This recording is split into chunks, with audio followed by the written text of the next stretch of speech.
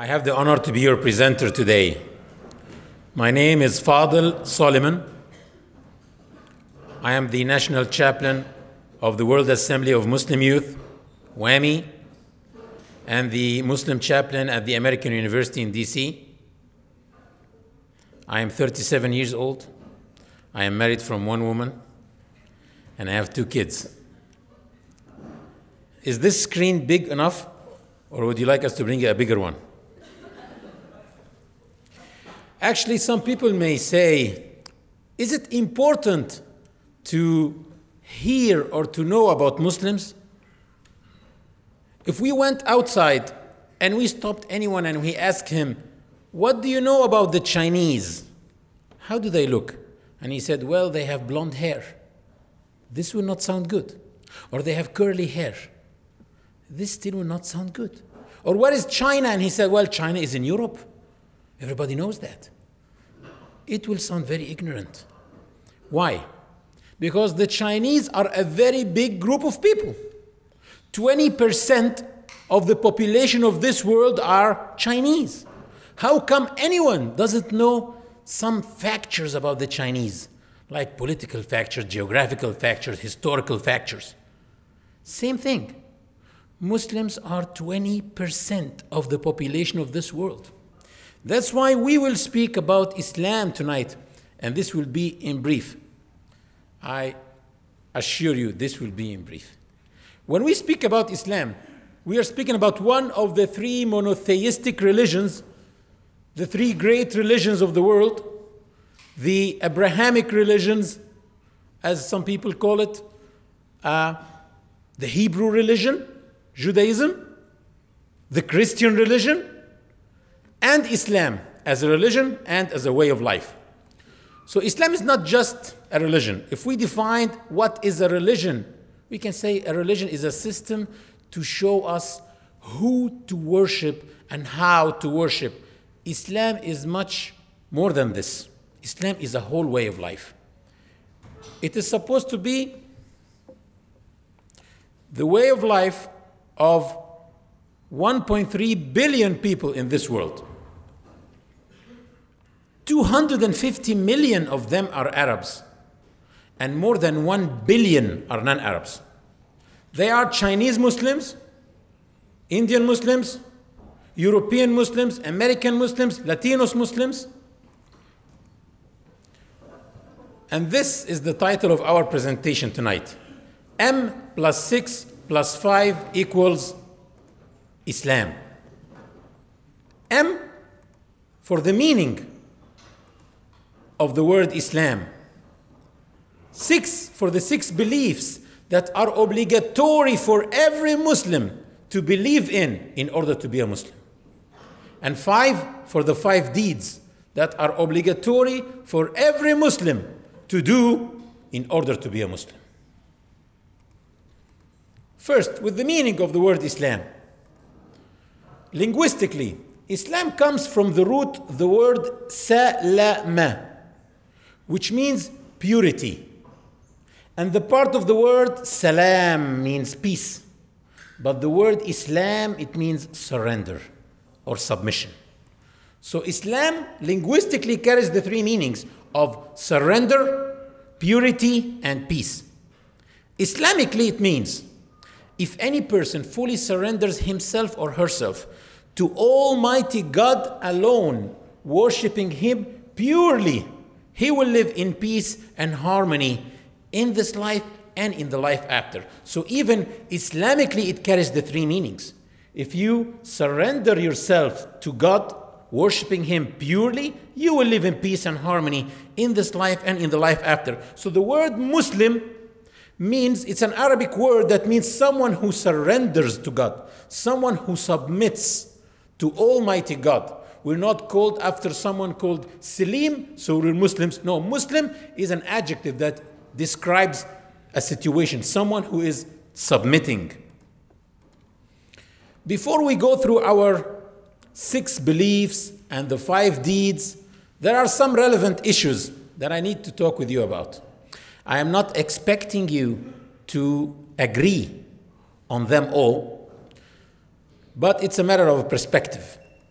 First, Muslims believe that every human being is born pre-formatted to submit to God, which means that every one of us was born clean and good and pure by nature. We don't believe that because I am born Arab, then I'm stupid. Or because I'm a Hispanic, then I'm lazy. Or because I'm white, then I'm cruel. Or because I'm black, then I'm something else. We don't believe in this. We believe that no one can come on the day of judgment and stand in front of God and tell him, I was born bad. No, we were born clean, pure by nature. Muslims believe that every human being have free will. Human beings have free will. God Almighty showed us the right path and the wrong path, and then He left us to choose freely. No compulsion in religion. Actually, this is a verse in the Qur'an. In chapter number 2, it says, let there be no compulsion in religion. Which means that no one can enforce anyone to accept Islam. As a religion, Islam is an action of the heart. No one can put the gun in the head of someone and tell him, sign this paper. I am a Muslim, write your full name. If he did so, he's not a Muslim yet. It's an action of the heart. And Muslims believe that people are born without any inherited sin. Although we are from Adam and Adam is from earth, but we believe that if someone committed a sin or made a mistake, he will come on the day of judgment carrying his own sin on his own shoulders, not on the shoulders of his sons or his grandsons or his grandsons. We believe that there is no supremacy. All people are equal. One of the traditions of Prophet Muhammad, peace be upon him, he said, all people in the sight of God are as equal as the teeth of a comb. He said also there is no privilege for an Arab on a non-Arab, or for a white on a black, except according to their piety, righteousness. So it's piety and righteousness, not racism, which means that we do not believe that God Almighty chose any people because of their race and made them their chosen people.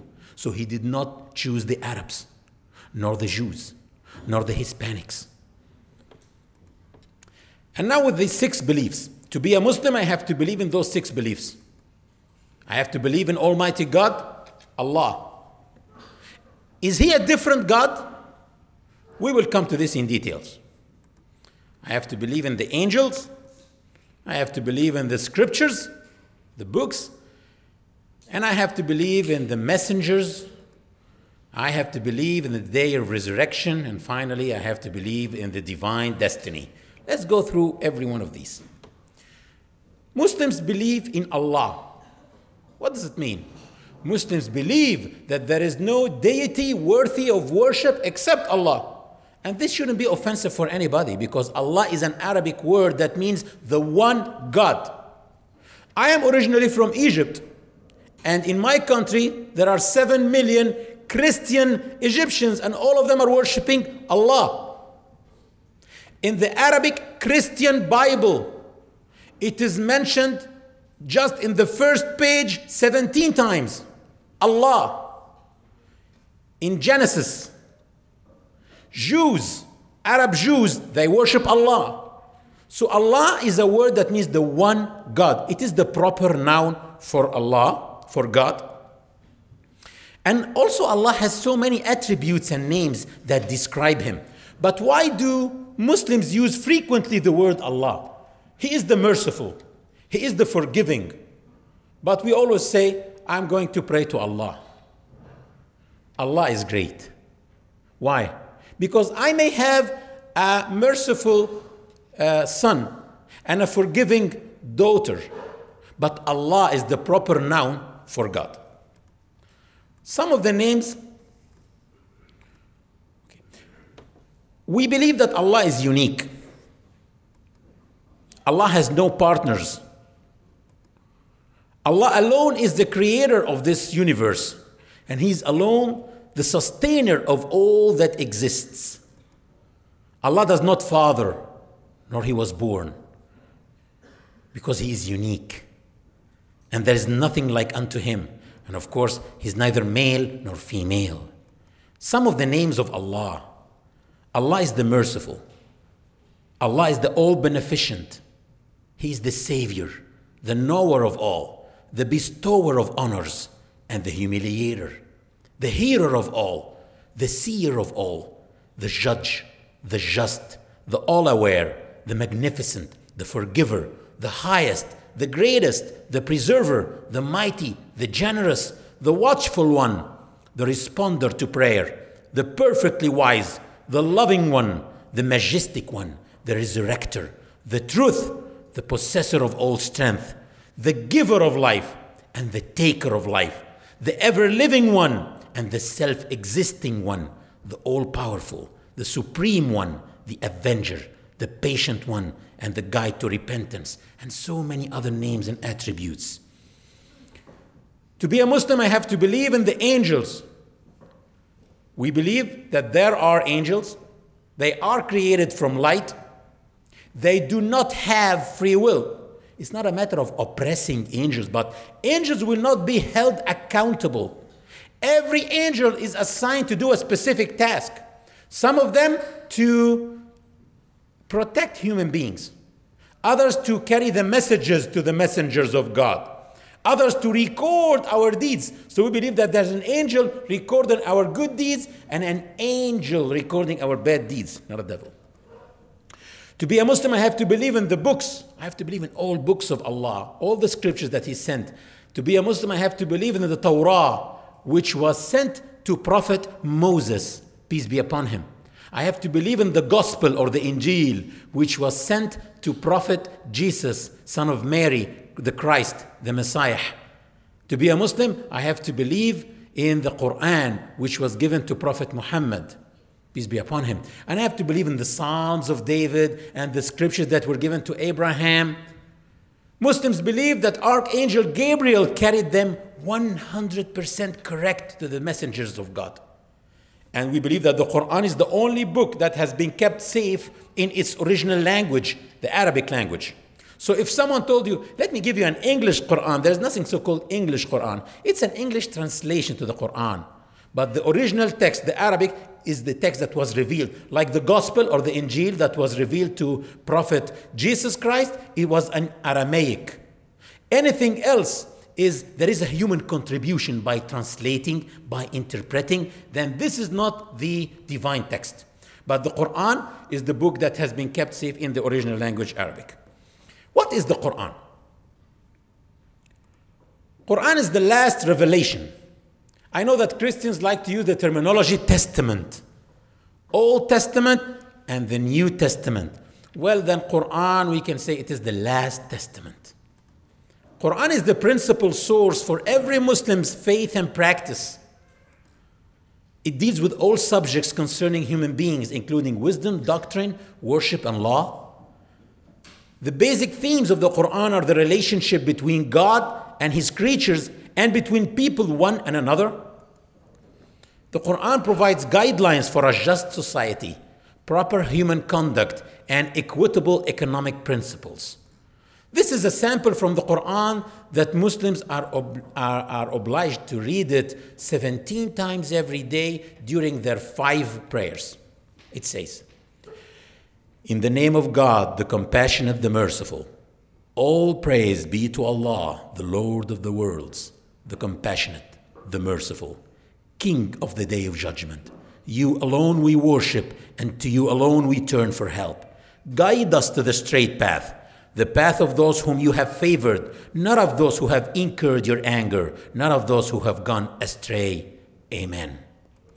And that's another sample from the Qur'an. But actually, I always like to hide this sample first because I like to speak about it for a minute. This sample is very special to me because it is an answer to a question that I used to have in my mind for so many years. I used to ask myself, why did God create us all different? Men and women, and always problems between men and women. white and black. And there was always problems between white and black. And now Arabs and the Chinese, Japanese, Latinos. Wasn't it a better idea that he could have created us all from one background? All of us speaking the same language, looking the same, all of us white speaking English, or all of us Chinese speaking Chinese, and of course eating Chinese. But because in this book, the Qur'an, you can find an answer to any question that you have in mind, I found the answer. God Almighty says, O mankind, we created you from male and female and made you into nations and tribes that you may know each other. Then it is the blessing of God that He created us different. Imagine that we were all equal. All of us were white, speaking French, looking the same. Or all of us Latinos speaking Spanish, period. Can you imagine life like that? So boring life.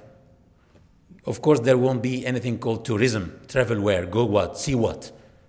Everything is the same, a boring life. But like that, God gave us a chance to discover each other, get to know each other. But instead of making use of this blessing, people are abusing this blessing of Allah by attacking each other, invading the lands of each other, occupying the homes of each other.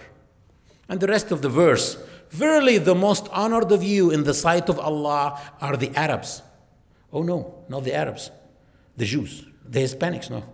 Oh, the most honored of you in the sight of Allah is the most righteous of you. So we are all equal, one humankind, one God and one humankind, and Allah has full knowledge and is well acquainted. To be a Muslim, I have to believe in the messengers. We believe that it was always one message for all messengers. If He is one God and we are one humankind, and you agree with me on that, then why send different messages? Of course, it was always one message sent through ages, with different messengers, but it was always the same message, and that was the message. Worship God alone and do not associate any partners with Him. We believe that all messengers are the best human beings, and they do not commit sins. They do not commit major sins. So we do not believe that a messenger of God can commit or committed adultery. Actually, because when God, the Creator, chose, He chose the best of His creatures and made them His messengers. And if someone can commit adultery with the wife of his son at the corner of the street, can't he tell lies? He can tell lies. So how come I believe in the scriptures that he carried to me? Muslims believe that messengers of Allah are the most honored and the most respectable people, and they do not commit major sins. Muslims believe that none of them is divine. None of them is the Son of God. And we believe that Jesus is a messenger like other messengers. But actually Jesus, for us, has special respect, and his mother, of course. And we consider him one of the best 5 people ever walked on earth.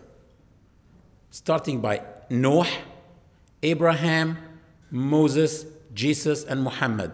Those 5 messengers suffered a lot, and they carried a very important message.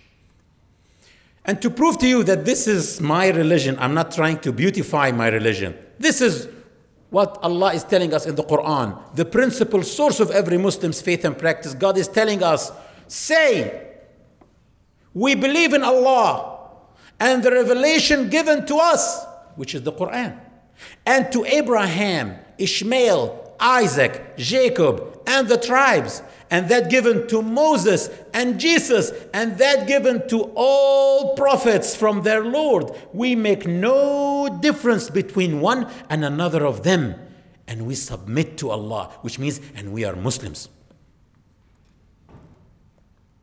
To be a Muslim, I have to believe in the day of judgment. We believe that there will be resurrection after death. We believe that we will be reading our books of deeds. And we will be held accountable at that day. And then it will be a fair trial judgment, then after either to paradise or to hell. And this will be an eternal life. And finally, the last belief, Muslims believe in the divine destiny.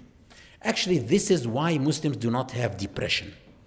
Muslims may be angry, sad, but not depressed, because we have this belief, the divine destiny. We believe that nothing happens without the knowledge of Allah. We believe that by His knowledge, He prescribed everything. So whatever happens to me, good or bad, why worry? He knows. How many times some of you were very depressed and sad because some things happened, and after a few years they discovered that that was the best thing ever happened to them? How many times some of you were very glad when some things happened to them in their lives? After a few years they discovered that was the worst thing ever happened to me in my life. No, we believe in the divine destiny. And to conclude this, we believe that God knows what happened, what is happening now, what will happen in the future. And He even knows the fourth, which is He knows what will not happen. If it happened, how it would happen. But some people may think that this contradicts with what we said in the first slide, that people have free will. How can people have free will and He knows what will happen? If He knows what will happen, then He should put us under some circumstances that what we do in the future meets His knowledge. And actually, my answer to this is very simple, because one day I was asked this question in a Methodist church, and I had my son with me. He is 5 years old. And when we entered, I told him, Anas, either you sit here and watch the presentation with them, or you take this coloring book and color in the back. And I knew 99.9% what he will choose without influencing him. And this is because I am his father. I have more knowledge about that age. I have more experience than him. So I can know what he will choose. So how about the Creator who created us? And He knows our nature. Can't He know 100% what you will choose without influencing you? And like that, we finished the 6 beliefs, and now with the 5 deeds. To be a Muslim, I have to declare my faith. I have to say this inseparable testimony. There is no deity but Allah, and Muhammad is His messenger. Establishing the prayer. I have to pay a financial obligation. How much? To who? We will come to this in details. To be a Muslim, I have to fast the month of Ramadan. And finally, I have to make pilgrimage. First, with the testimony. This testimony is the key to enter Islam. So I believe you heard that Islam is the fastest growing religion. In America, at least. Actually, before 9/11, it was the fastest growing religion. After 9/11, it became the super growing religion. People heard more. They attended lectures, presentations. They bought books, pamphlets, and they read it. And when they come to us and tell us, well, guys, I need to join you. I need those meanings to be in my life. What do I do? We tell him, just say, there is no deity worthy of worship but Allah, and Muhammad is a messenger of Allah. We believe that this is the key to enter Islam. So whoever says this with sincerity is to be considered a Muslim. And whoever dies on this belief will enter paradise if his sins were forgiven. Because we don't believe that because we are Muslims, we don't have any sins, our sins are forgiven, or we have a blank check to go to paradise. To be a Muslim, I have to perform the prayers. Muslims pray 5 daily obligatory prayers. They have to be done on time. The first one is at dawn, which is like 5:15 in the morning now. The second one is at noon. The third is in the afternoon. The fourth after sunset. And the fifth is in the evening. So if you live beside a mosque and you found that the Muslims come every day and they park their cars at 5 o'clock in the morning for 15 minutes only, and then they take it. Don't worry, they're just praying. Someone told me before this presentation, I always thought that Muslims are drug dealers. What are they doing at 5 o'clock in the morning every day? Come to me, do what? No, those prayers should be done on time.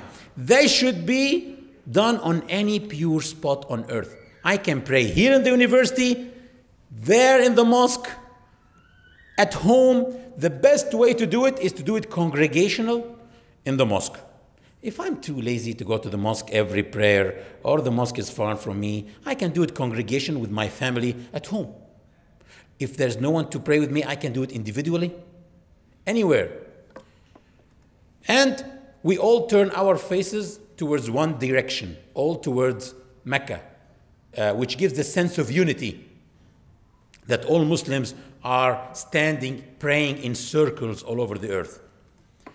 And it is in the Christian Bible. I believe many of you saw Muslims praying in a very weird way. They're prostrating themselves on the floor, on the ground. Actually, it is in the Christian Bible that all prophets fell on their faces in prayer.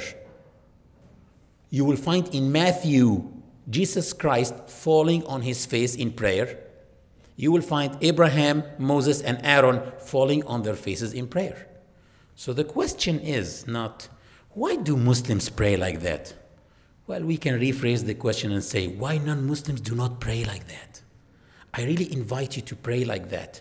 Put your head, put your nose and your forehead on the floor for your Creator and see how close to God you will be.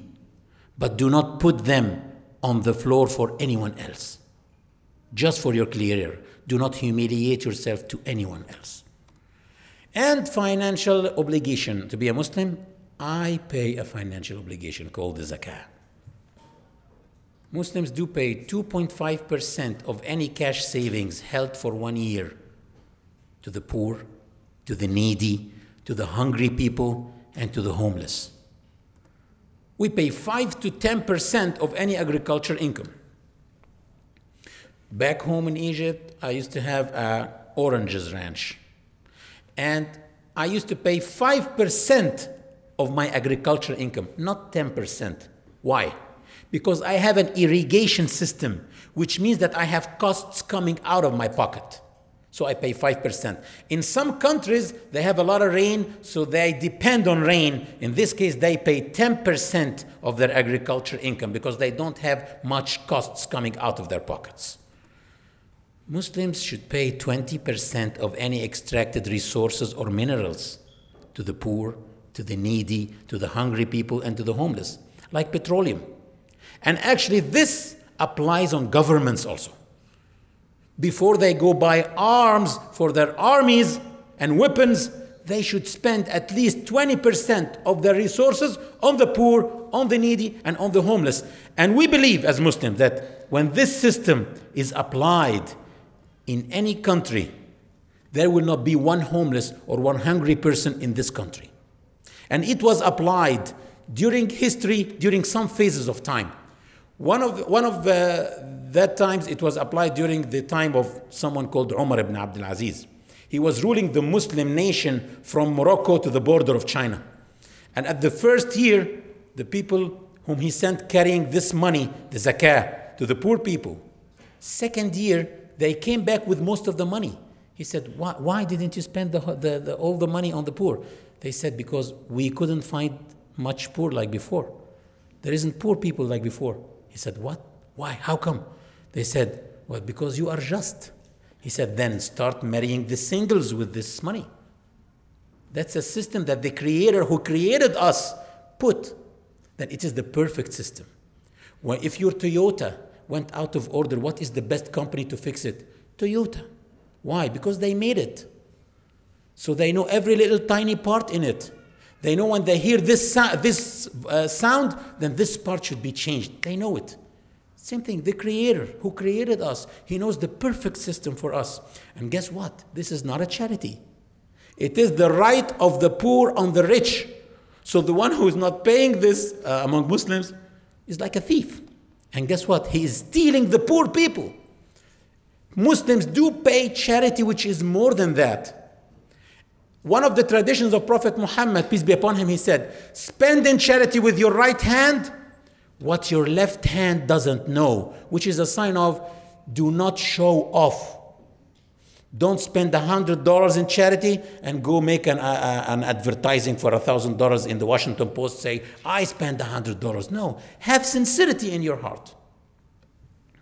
And because it's the right of the poor on the rich, so the one who is paying this is purifying his money. And because we are purifying our money, it grows. And actually the word zakah, it means growth. Can you imagine this? God is telling us, spend these amounts, and he is calling this ritual growth. And alhamdulillah, those who spend this money, really their money grow. But those who do not spend this money in charity, problems happen to them and they lose their money in business, and we all saw these experiences. To be a Muslim, I have to fast the month of Ramadan. In that month, which is the ninth lunar month in the lunar calendar, we do not eat, drink, or have any sexual activity, of course, with our spouses, from dawn till sunset. It is a ritual of worship that enhances patience and perseverance through discipline. If you can control yourself at dawn from doing the lawful, control yourself from food and drinking, and then by sunset you can practice this again. And then control yourself again next day, and then practice. Control, practice. You know what I'm doing? It's like working out. You're disciplining yourself. After 30 days of success, then you prove to yourself that you are in control. You are controlling your body. You are controlling your desires. Then you can control yourself from doing the unlawful. And the last deed is pilgrimage. It is a must. It is an obligation on those who are able only. Once in a lifetime as an obligation. And those who are able financially and health-wise. And it shows the universality of this religion. Actually, last year, I made pilgrimage with 2.5 million people. All of us wearing the same simple clothes. If you see one of us, you don't know if he's a millionaire or if he is a poor person. We're all wearing the same, eating together, praying together, doing the same rituals together. And actually, this changed the life of so many people. One of them is Malcolm X. How many of you heard about Malcolm X? Yeah. Malcolm X, before doing this ritual, before going to pilgrimage, he was from a group that had some racist views towards white people. Maybe because of all what the black people went through here in this country, but still, as a Muslim, you do not have an excuse to have any racist views towards anybody. When he went to pilgrimage and he came back, he changed, and he wrote this in his biography. Go buy it from the library. It's a beautiful biography. He wrote, I ate from the same plate, and I drank from the same cup of people whom their skin is the whitest of the white. And their eyes are the bluest of the blue, and their hair is the blondest of the blonde. And in their deeds and in their worship, I felt the same sincerity of the black people of Ghana, Sudan, and Africa. He was astonished. He never knew that, and he came back to America and he joined mainstream Islam. Now we finished the 6 beliefs and the 5 deeds, but I have 3 very important issues to speak to you about, especially here in America. They are concerns for so many people. The first one is hijab, which is how Muslim women are wearing. You see this scarf? And the status of women in Islam. And finally, jihad. I believe it doesn't need explanation. With the first issue, hijab. Whose picture is this? Yeah, Christians believe this is the picture of Virgin Mary. And this is a Catholic nun. And this is one of my relatives. She's a Muslim girl. Now, the quiz that we have for you tonight. What is common in the 3 of them? For God's sake, what is common? They are all wearing hijab. They are totally covered except face and hands. Why do Muslim women wear like that? We said that the Qur'an is the principal source for every Muslim's faith and practice. God Almighty told us in the Qur'an, and say to the believing men, he didn't say women here, that they should lower their gaze and guard their modesty. That is purer for them, and Allah is aware of all that they do. Then I also have a hijab. In a sunny day like today, you will not see me walking in the streets with a short, without a t-shirt, to have a color. I can do that, but not in public. In public, I should be wearing modestly. And the rest of the verse, and say to the believing women that they should lower their gaze and guard their modesty, that they should not display their beauty except that which is apparent, interpreted face and hands, and to draw their veils over their bosoms, and not to reveal their beauty except to their husbands, their fathers, their husbands' fathers, their sons, their husbands' sons, their brothers and their brothers' sons and their sisters' sons, which means that Muslim women are not always wearing like that. In front of close relatives, they are wearing normally, showing their hair, their arms. Actually, Muslim women, if you talk to them, because some people think that the men beat their women to wear like that. Actually, my wife is sitting here. You can ask her how many times I beat her every day to wear like that. But I loved so much what some Muslim women said to me, that after I embraced Islam and I wore hijab, I felt that I am taking control. I am having the remote control with me. And I can show that man only my face and my hands. And that man, because he is my father, or that man because he is my brother, I can show him my hair and my arms.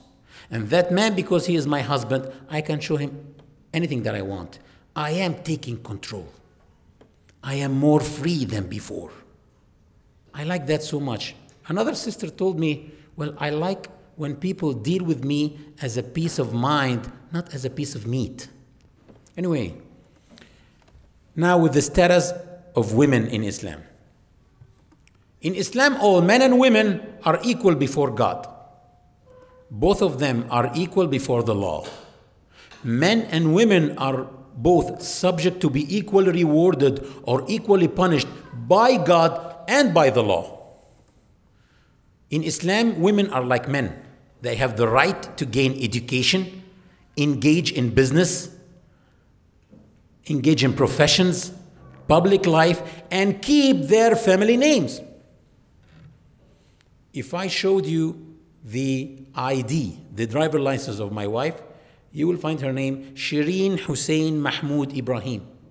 And if you took my ID, it says Fadel Soliman. And guess what? She's my wife since 11 years.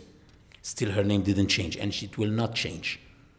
Because we believe that like that, she's keeping her identity. Why should she go and change her family name? If you change your family name, what do you go? You go to the DMV. To do what? Change your ID, your identity. So, no, Muslim women keep their family names and their possessions are secured. So, the Muslim man doesn't have the right to touch a penny of his wife's money. Actually, it is his obligation to cover the household expenses. And if she spent and helped, it's considered a charity from her. She has other obligations and other responsibilities, completely separate financial identity. She should pay zakah on her money. He should pay zakah, the financial obligation, on his money, and so on. To conclude, if any society or individual oppresses women or discriminates against them, then it is against Islam, not because of it. And finally, jihad. The word jihad comes from the root jahada, which means someone doing great effort. So the word jihad, linguistically in Arabic, it means striving and struggling. Islamically, it has two meanings. The first one is a non-violent struggling within oneself for a life of virtue. You struggle against your ego to be a better person, Spend in charity $100 and try not to tell anyone, not even your closest friend. See how hard is it. It needs jihad. It needs to struggle, to have sincerity. And the second is fighting to establish justice, which is a supreme goal, not only in Islamic teachings, in any civilization. If justice cannot be established through peaceful means, then you have to fight to establish justice. Regain back your rights. Regain back your homeland. But even if Muslims went to the battlefield to fight to establish justice or to do jihad, there are some limitations stated by Prophet Muhammad in his traditions. One of them is never kill innocent people. Never injure prisoners of war. Never kill animals. Never destroy crops. Never destroy infrastructures. Never mutilate bodies of enemies, dead or alive. All prisoners should be given fair treatment. Women and children should be protected from harm. And always bury all dead with respect. So if the enemy fled the battlefield, leaving their dead behind them, it is the obligation of the Muslim army to bury their dead, like they bury their own dead, respecting their humanity. Also, prisoners should be given fair treatment. It is the obligation of the Muslim army to feed the prisoners and to give them shelter. And if there is no enough food, guess what? The prisoners will eat and the Muslim army will not. They are free people. They should go find a way, find something to eat. But those people are captured. You can't leave them starve. And that was 1400 years before the Geneva Convention. Of course, we hear that today about the Geneva Convention of the POWs. If you go to this Geneva Convention, you will not find anything more than this, maybe except showing them on TV. And Islam advocates moderation and abhors extremism, terrorism, fanaticism, and oppression. Thank you very much. Like that, we finished our presentation, but there is a very important part, which is the evaluation forms. So during our taking the questions and answers, if you can please fill the English evaluation forms that you have, and I welcome any questions now. Can we turn on the lights? Yes. Yeah, there's a microphone here. Oh, thank you.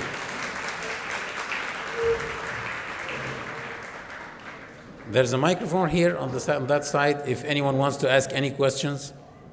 By the way, before asking any questions, Muslims believe that there is no weak points in their religion, which means that no one question is offensive for us. So go on, start asking offensive questions. Don't worry. I have a question. I have a friend, Shabi Khan, and I've known him for 9 months, and he tells me that in Islam, hell is not eternal, that Allah just beats you up for a while until you repent or are forgiven. Well, the majority of the Muslim scholars believe that hell and paradise are eternal. But maybe not everybody will stay in hell forever. And not everybody will stay. But everybody who goes to paradise, he can stay there forever. He had given me the impression it was a temporary situation, that you just had to go through some beatings with Allah. Yes, that's true. That's true. Those who have the right creed, they may be punished for some of their sins or forgiven completely. We don't know. Because if we know from now, then that's not a true test. But this is a true test. So you don't know what will happen later on. But one of the names of Allah is the forgiving and the merciful.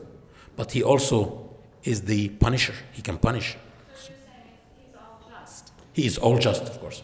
Thank you. But He will not only treat us with justice, He will treat us with mercy. If He treated us with justice, we will fail, all of us.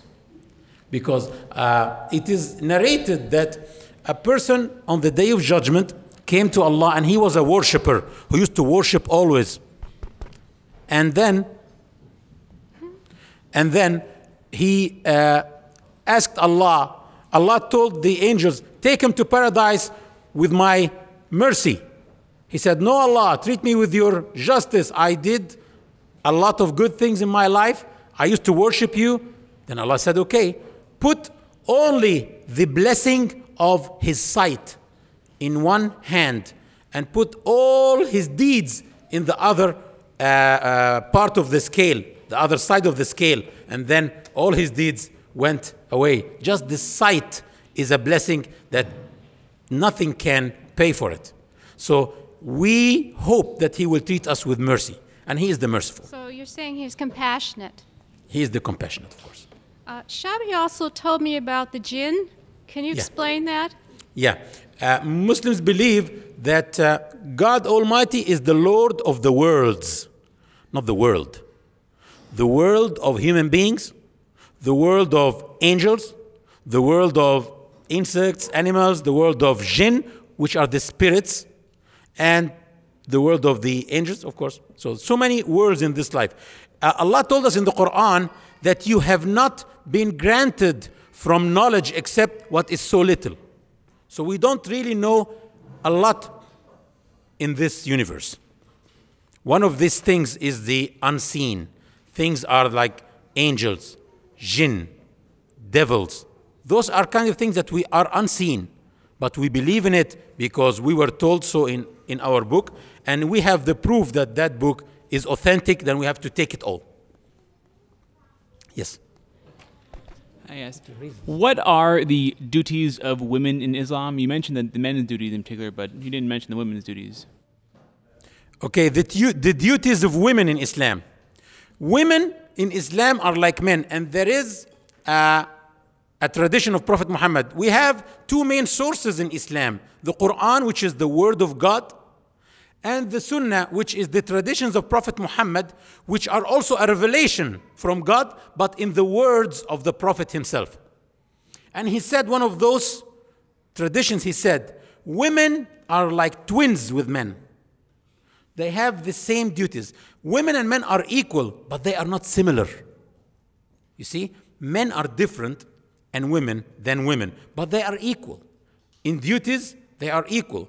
In other things, they are not, because they may be not similar. But one of the duties of women is to take care of the family, the household. She can work, she can engage in business, in public life, in a lot of things. Actually, one of the things that confuse people is what they see sometimes on TV, or what they know about what's happening in some different parts of the world. And we all know that Islam spread all over the world. There are 55 countries in this world that the majority of the people are Muslims, and those are called the Muslim countries. But many of these countries are applying their own traditions mixed with Islam. What I showed you now is Islam, pure. But you may go to Egypt, or to Saudi Arabia, or to Pakistan, or to Brazil. The people who are living in the desert are different from the people who are living in the jungle, are different from the people who are living in the mountains. Different nature with different cultures and different traditions. And sometimes they mix their traditions and cultures with Islam. What is accepted by Islam is accepted, and some of the culture and traditions are not accepted. Yes. I just want to know your opinion on this. Do you think that because Islam does not have a highly stratified hierarchy as with the Coptics or the Greek Orthodox or the Catholics, a centralized, very strict hierarchy, do you think that that has contributed to a lot of extremism that exists vis-a-vis the Taliban within the religion? Well, the reason of extremism is that some people do not understand the youth. And by the way, the Muslim youth can be a disaster, like other youth, if you do not know how to deal with them. Any youth in the world, you should know how to deal with them, how to listen to them, and how to talk to them. So I believe this can be one of the reasons of extremism, especially when some people kick you out of your home and they tell you, well, you need to be more polite. don't throw stones at me. This sometimes drives people crazy. Do you think that the girls who are 20 years old and they bomb themselves, they never had the dreams of the 20 years old girls? They had it. One day, they used to dream about marriage, about love, about having children, but they are desperate. I am not trying to give an excuse, but I am telling you, you should always try to feel the suffering of the other. And this is a verse in the Qur'an. Allah said, if you suffer, then they also suffer like you suffer. That's an invitation for us to feel the pain of each other. Well, my question was pretty much geared, the extremism that you're talking about is being oppressed, being occupied unfairly. And of course, that can induce a lot of extremism because people are definitely desperate. The question that I was alluding to was really the fact that governing maybe a teaching body of Islam, without a single head, do you think that that has probably contributed to extreme forms of Islam like what the Taliban was practicing, which what they practice, of course, was not... I actually don't know much about what the Taliban were practicing, but what I saw during the time that they were ruling, I didn't like at all. Right. I didn't like it at all. But we are also told in our religion not to judge till we hear both parties. But what I saw, the part that I saw was awful, right? But it is in the Qur'an that Prophet David, a person came to him and he told him, I have one goat and my brother has 99 goats and he wants to take mine. So he said, oh, your brother oppressed you. He transgressed against you. And then Solomon, his son, told him, wait, Dad, we have to hear the other party. And then the other party proved by witnesses that he has 100 goats and his brother doesn't have any goats. So you should always hear both parties before you come to a judgment. Okay, and the other question I have, could you elaborate on parts in the Qur'an which talk about Jesus' return? Yes, Muslims believe that Jesus Christ was not crucified and that he was elevated. God took him. And by the way, we believe that in the last days, Jesus will return back. And he will pray like Muslims used to pray and prove to people that he is one of the messengers of Islam, as I showed you. Yes. I was curious how you've spoken about a lot of wonderful things about your religion this evening. And I'd like to know how if you find it difficult to separate what a lot of the American culture believes about your religion from what you've been showing us tonight, and how you go about doing it other than just in this fashion. Thank you. That's a very good question. The problem is a lot of what the Americans know about our religion came from the media. And this is completely distorted. We all know that the people who are controlling the media are not very friends with the Muslims. So they do not show by any means any good side. They only show negative parts, and a lot of times, a lot of things that are completely wrong. For instance, let me give you an example. You remember 6 months ago, the Church of Nativity in Palestine, when it was under siege? And I used to watch on Fox News and NBC that the Israelis, the good guys, are surrounding the church, trying to free the priests who were taken hostages. On Al Jazeera and Dubai and Egyptian channels, we used to see the priests speaking on the phone, and we know them. They are big figures.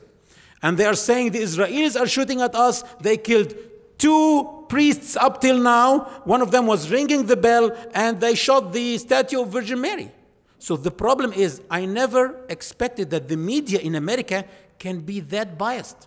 I knew always that it's biased, but not to that extent. That's a problem, that a lot of what the Americans know about Islam and Muslims come from the media. But a lot of Americans now started not to trust media that much and started to go and ask. We used to have presentations every day in a lot of places. We used to have now people coming to us to the mosques and ask us, Our bookshelves were blown. No books after 9/11. 1 month after 9/11, there wasn't any Qur'an translated in English in the United States, and we had to print again and again. Just my organization, we printed more than 2 million pamphlets since 9/11. Well, how do you separate yourselves from what you've been speaking to us about tonight and from extremist actions that we've seen in the past is basically my question. And also, why do you think that there is such a bias in the media regarding it? I believe you mean 9/11. Yes. Yes, good. By the way, on 9/11, I was in Manhattan. I was attending the convention of the United Nations Convention for non-profit organizations. And I had some friends coming from overseas, and they said, let's make some sightseeing in New York. And they went and they visited the Empire State, and they were supposed to visit the World Trade Center. And then they said, well, let's postpone this till Fadel comes to us from Washington, D.C. till tomorrow. And tomorrow was 9/11, and our convention starts at 9:30, so we were supposed to go and visit at 8:30 or 8:40. So I could have not been here now if I went, but we couldn't find a taxi, and we had to go directly to the United Nations. So 9/11, I do not know one Muslim scholar who justified this. Even those who are the scholars of the organizations that are banned lately in the United States, they said it is wrong. It cannot be justified. Because as I showed you, in Islam, you can go and fight to establish justice. But the first thing in the traditions of Prophet Muhammad is, do not kill innocent people. And the people who went to the World Trade Center at that day, many of them never even heard about Palestine or Muslims at all. 600 of the 3,000 were Muslims already. So nothing that happened on 9/11 can be justified by Islam. But we believe that anyone who kills innocent people is a terrorist, whether he lives in caves or anywhere else. And with that, do you support the current war on terrorism, or what is considered a war on terrorism? I actually hate to turn this presentation into a political presentation, but of course I support war and terrorism if it's not done like that. Jihad is war on terrorism. But you should always deal with the root cause. If some people, what happened in 9/11 is insane. Actually, this is the edge of insanity. Some people hijacking planes, going through buildings, this is crazy. But we should always think, what made people go to the edge of insanity like that? Instead of just stripping people in the airports. This is not dealing with the root cause. Like that, we will always be on alert. I believe that this should be left to politicians, but we should always tell them, please, keep aside your interests, keep aside anything that you hear both sides, and try to deal with things with more sincerity and in a better way. I do not agree with what is happening, but I agree with war and terrorism because it is in Islam to have war on terrorism. Thank you for the opportunity. Thank you. Thanks. I actually have two questions. The first is there's a 700 plus year span between the Old Testament and the Qur'an.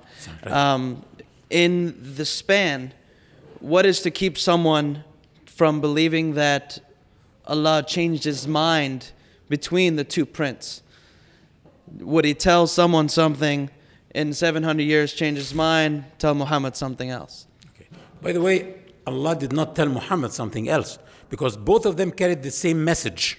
Okay? But one of the verses in the Quran is about the Prophet of Islam, Jesus Christ. He came and told the Israelis, the sons of Israel, I came to you to ease what was revealed to you, what was revealed to you through Moses, because Allah made it a little bit difficult on them, and then Jesus was sent to make it more easy to them. So what changes are but nothing in the concept changes. Nothing in the concept change, but some rituals may change. The way of fasting may change, things like that. But they always carried the one message: worship God alone and do not associate any parties with Him. They all had the same concepts of prayer, of fasting, of pilgrimage even. Okay? But Allah doesn't change His mind. It is through ages, things change and needs to be. It's like when Microsoft issued Windows 95. And then they issued Windows 98. And 2000, Millennium, XP. The latest is XP, right? It's abrogating all the rest. But still, the rest were from Microsoft to the computer users, right? But they do not now work as the XP. It's just a newer version, but the concept is the same. And second question is, Islam allows 4 wives for a man, allows it, but obviously does not recommend or appreciate it. Yes. What about women? What Good. is the law versus women and marriage? Good, thank you. Actually, yes, Islam came to decrease the number of wives, because at that time it was for like about 10 wives for every man. And if you go to the Christian Bible, you can even find that King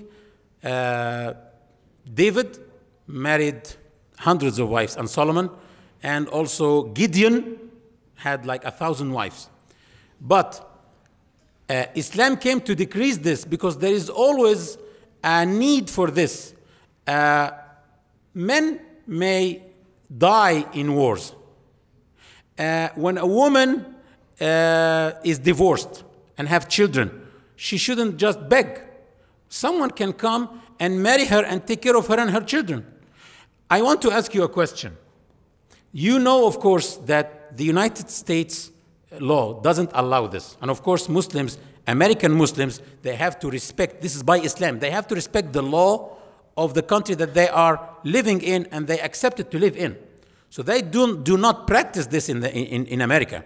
But this law in America allows a man to have 1 wife and 10 mistresses, or as we call it now, a polite way, 10 girlfriends, and have sex with them. It's not a crime.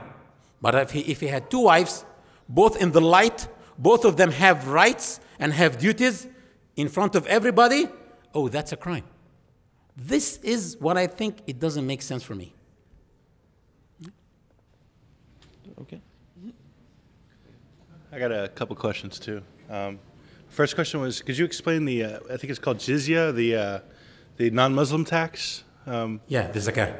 Yeah, so that's the first question. Yeah, I explained it. Do you need more explanation about this? Yeah. Jizyah. Oh, yeah. Yeah, I'm sorry. I thought the zakah. Yeah, the non-Muslim tax. Yes. In the Islamic nation, Muslims should pay the zakah, which is 2.5% of cash savings, 5 to 10% on the agriculture income, 20% if they have any resources extracted. The non-Muslims pay a tax. It's called the protection tax because they are protected, so they pay something that is less than 2.5%. And I pay 35% here in this country, and I don't feel any oppression. So yes, everybody should pay tax in the country that he's living in. And my second question is, how does Islam look on suicide bombing, specifically in regards to someone killing themselves, and also in regard to, I know it says killing innocents, and women and children, so that happens sometimes. And suicide is a major sin in Islam.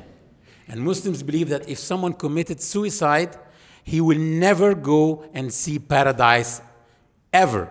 He will go directly to hell on a motorcycle or something, but directly to hell. Yeah, but the one who dies in a battle is not considered to be someone who committed suicide. Yes. I mean, considered battle, or no? No. Suicide is suicide. Okay. Right? But the one who dies in a battle, if they are killing him, killing his family, shooting at him with Apaches, tanks, anything, and he dies, this is a battle.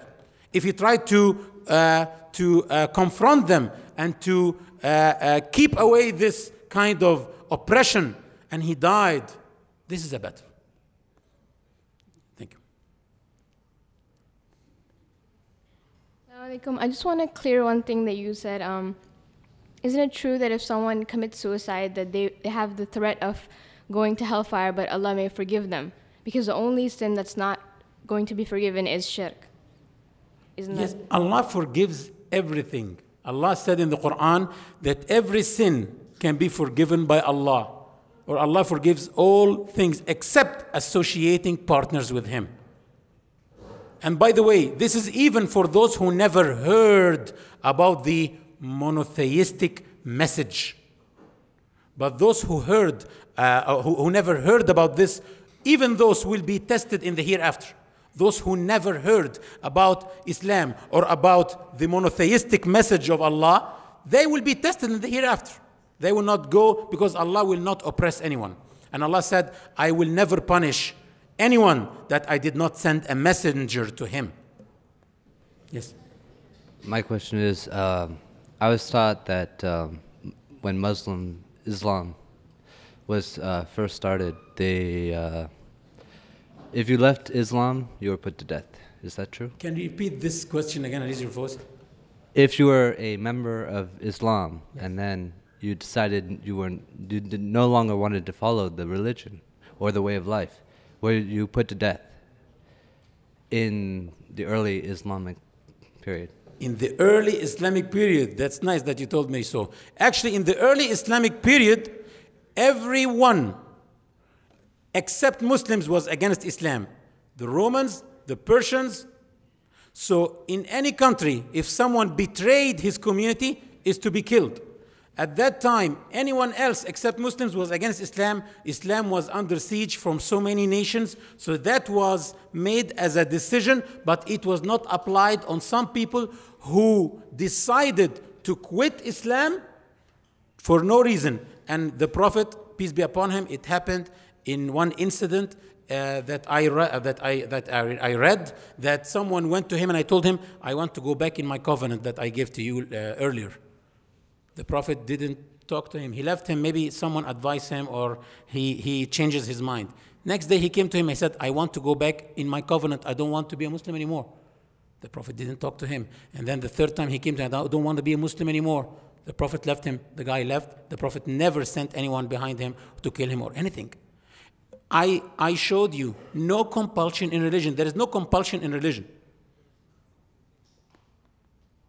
Yes. I am Egyptian and Muslim, and these questions were supposed to be asked by a friend, a Christian friend, but he was unable to attend. So if you would allow me to ask the questions. One of them, he was saying that, do you think that Islam was spread by force? Islam was spread by force? Islam cannot be spread by force. Islam depends on this verse. There is no compulsion in religion. And if you went to the biggest two countries, Islamic countries in the world, Indonesia and Malaysia. One of them, I think, is 350 million Muslims there, and the other one is more than 280 million Muslims, and not one Muslim soldier went and put his leg in those countries. So it was never spread by force. But it happened that jihad can be allowed to remove the oppression and remove the tyrants. But what happened is that the Romans and the Persians, they committed acts of war first. So the war was launched against them. And Abyssinia, which is Ethiopia now, was a Christian country. The guy there who was ruling this country, those people were not oppressors, so Muslims are not allowed to fight them. And never happened that Muslims fought people in Abyssinia, which is Ethiopia now. Also, the second part, that if you have the chance to read the Bible, yes, did you find anything that says that the Prophet Jesus Christ mentioned that there will be no prophet after him? Because my friend said that... I read the Bible in English and in Arabic, all of it, Old and New Testament. Yeah. I didn't read that Jesus Christ mentioned that there would be no prophet after him. Okay. And he even didn't say, I am God. Okay. Yes. Second, the Prophet Muhammad, peace be upon him, he was highly regarded Jesus Christ, and he mentioned something of good words about him. Would you elaborate about this? Because yes, actually, one of the chapters, important chapters, big chapters in the Qur'an is called Mary. Okay? And it speaks about this about this story. The story of Jesus and Mary in the Quran is a very beautiful story. It is a different version from what the Christians believe, but still it is a very beautiful story. Jesus and Mary have very special esteem, very special respect in Islam. I cannot be a Muslim if I don't love Jesus. And if I don't think, and if I don't believe that Jesus is a messenger of God, one of the best 5 messengers. And we believe that he was born miraculously without a father, like Adam was born miraculously without a father or a mother. And that he is the Messiah, and he will return in the last days. There is a lot to say about this actually, but it's not time for this now. It needs a special presentation. Jesus Christ needs from us a special presentation. Thank you. Thank you. There is something. How could you clear up for someone who has grown up in a Christian family and been taught that they should never touch or read the Qur'an because it was revealed by the devil and will have a negative effect on them and lead them to hell forever? I don't know how to clear this up. I think the one who sent me this is a Muslim. Because he says, how could you clear up for someone who has grown up in a Christian family, never been taught him that so and so. I believe this is the best propaganda for Islam. Tell someone, don't do this and this and this, don't do this and that and that and that. The first thing he will do, he will think about doing this. And I believe that I would like to meet this person. I can't clear up this. Actually, if it's revealed by the devil, then it should say very bad things and very bad words. But actually, if you go to Qur'an and you read it from cover to cover, you will see the light that will be thrown in your heart. It is a very beautiful book. Allah said, I have revealed the most beautiful of messages in a form of a book. Prophet Muhammad had so many miracles also. Like when Jesus used to have miracles, Moses had miracles, but the best and the ever-living miracle of Muhammad, the eternal miracle, is the Qur'an itself. Because in the Qur'an, there is a lot of scientific miracles. Qur'an told us God is swearing by his ability to create the fingertip. What's a fingertip? After 1400 years, the science discovered that this is one of the most complicated parts in the human body. There is the fingerprint here that none of us has the same fingerprint of the other. People did not know that 1400 years ago.